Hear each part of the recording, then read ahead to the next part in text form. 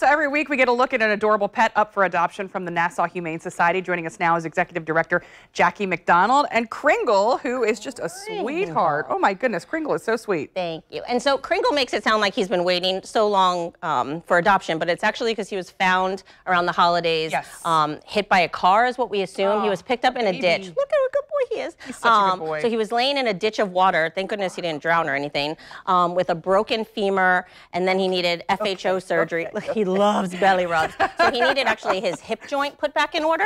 So we've done all of that with our rescue partner, Animal Aids. We're so lucky that he is. He's like the most different kind of hound. He doesn't really bark a lot, and he loves some belly rub. Excuse me, rub my belly. Oh my goodness, he is so awesome. So I mean, he is an amazing, and he's like kind of small for a hound. I mean, he is.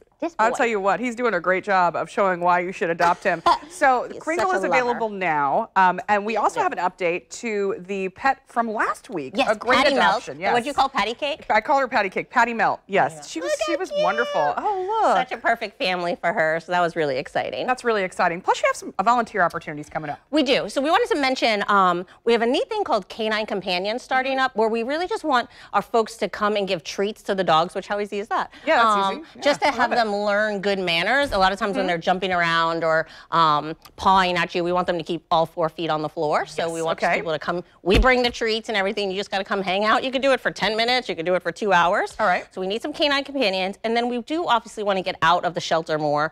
We have a great partnership with PetSmart in River City. So if anyone wants to take a dog down to River City and hang out, just get them out, get them seen. We really need some volunteers for that as well. I love that as well. Okay, so all great reasons you should be calling the Nassau Humane Society, reaching out to them to take Kringle home. I mean, this is really, this is a phenomenal dog.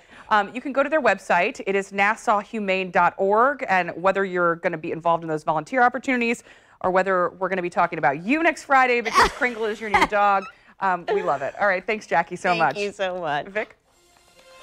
Oh, we're going to be right back.